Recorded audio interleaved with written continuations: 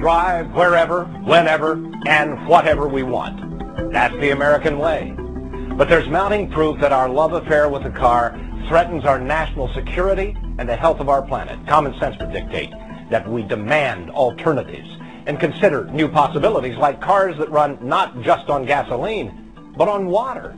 Tonight in Project Energy, David Schechter says we have the technology, we just need the help to use less oil. Now what we need is a plan. Everyone who knows the inventor inside this garage says he's a genius.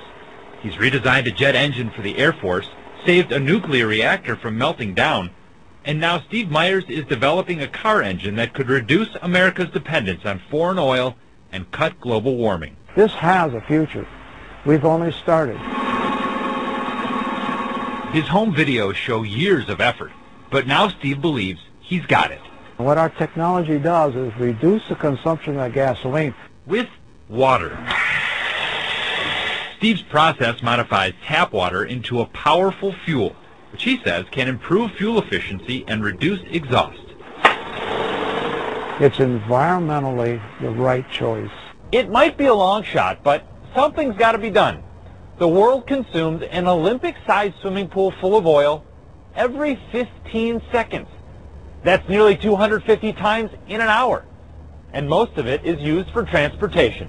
America represents 4% of the world's population, but we use about a quarter of the world's oil, much of it for driving people and products where they need to go.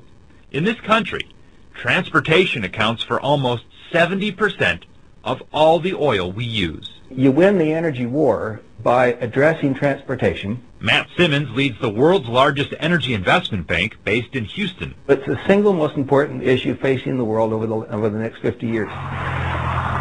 So what can we do about it? We've got to get deadly serious about fuel efficiency. Randy Udall spoke to Don Shelby.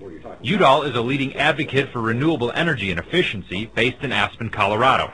He says we can improve our gas mileage by using the technology we have today.